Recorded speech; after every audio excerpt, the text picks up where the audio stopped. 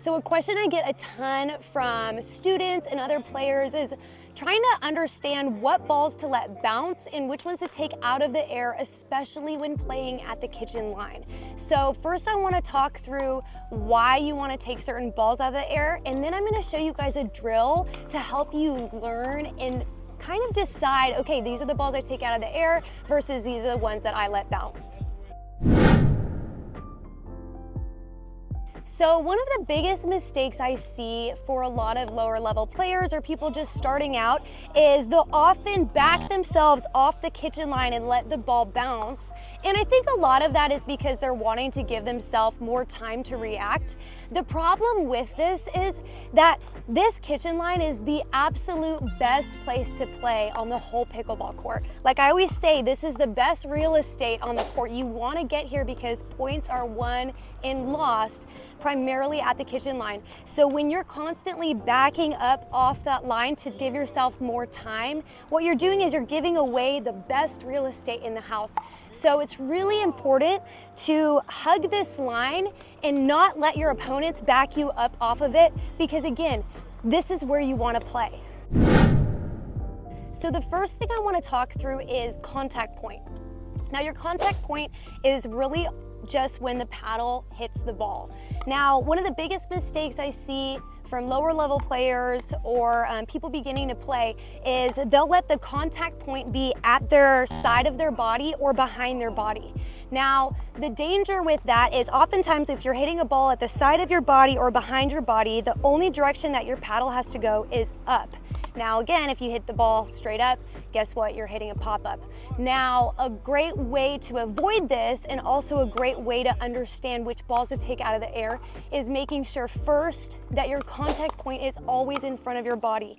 So the best way to really do this is to make sure that you are getting back to your ready position in between shots. So that means having your paddle out in front, making sure that your arms are away from your body, that they're loose. And again, this is going to help you ensure that you're contacting that ball in front of your body and able to go upwards and forwards rather than just up. Again, that's going to help you keep from hitting a pop-up. So the second thing I want you guys to understand is I see a lot of beginners hitting balls from their shoelaces. If you're contacting that ball from your shoelace, the only direction that your paddle has to go, again, is up. Because if I go forward, I'm going in the net. So this is another mistake I see a lot of beginners do. Again, biggest thing is making sure your paddle's out in front, that you're not hitting from your shoelaces, and that every time you hit a dink or a shot that your follow through is right back out in front and not down at your side. So a great way to practice this is the drill that I like to call protect the castle. Basically, you can use a cone, or I've seen people use water bottles, or even other pickleballs, and basically what they'll do is they'll set up them and then their partner right across from each other at the kitchen line. You're gonna set up your cone right above where your paddle is. You each are really going back and forth trying to aim for each other's castle. And the whole goal is to protect your castle and hit the other person. So I'm gonna show you guys how this goes. All right, so I have my castle, and I have my partner, and my partner has her castle. So biggest thing is I'm trying to aim for her dot and she's trying to aim for mine. My biggest concern is I do not want her ball to hit my castle. So we're gonna go ahead and start.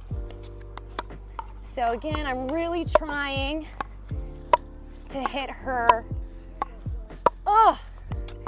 So it's crazy because when you do this drill, you start to realize how many balls you can actually hit out of the air.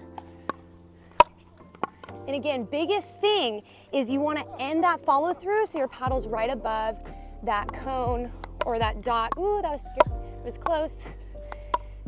And this will get you really used to how many balls you can actually take out of the air.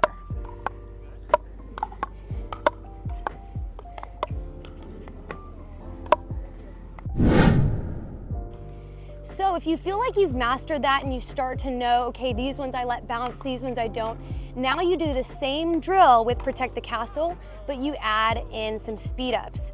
What's great about taking balls out of the air is it actually allows you to be more aggressive since you're not moving as much, right? The more you move, the more you're off balance. The more you're off balance, that's when you have to hit a defensive dink. But when you are balanced and you're not moving and your feet are set, that's when you can be offensive. So now we're gonna do the same drill, but now add in some speed ups. Biggest thing when you add in speed ups is when you're bent over like this reaching, that's probably not the time to speed up, because again, your chest is down and you can't really have control. But when you have your chest up and you're balanced here and you have your paddle face out in front, that's when you want to speed up the ball. Again, I'm looking for the right ball to speed up. That was pretty good. My partner has good defense, same thing. I'm looking for a ball. Ooh, that was a good idea. I'm looking for a ball where I'm balanced. Again. Oh, there it is. There it is. Good. Boom, that's what I want. We're gonna do one more round.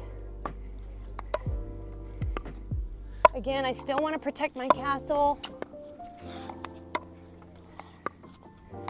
I'm looking for that high ball. There it is. Oh, I missed it because I didn't get under it. One more.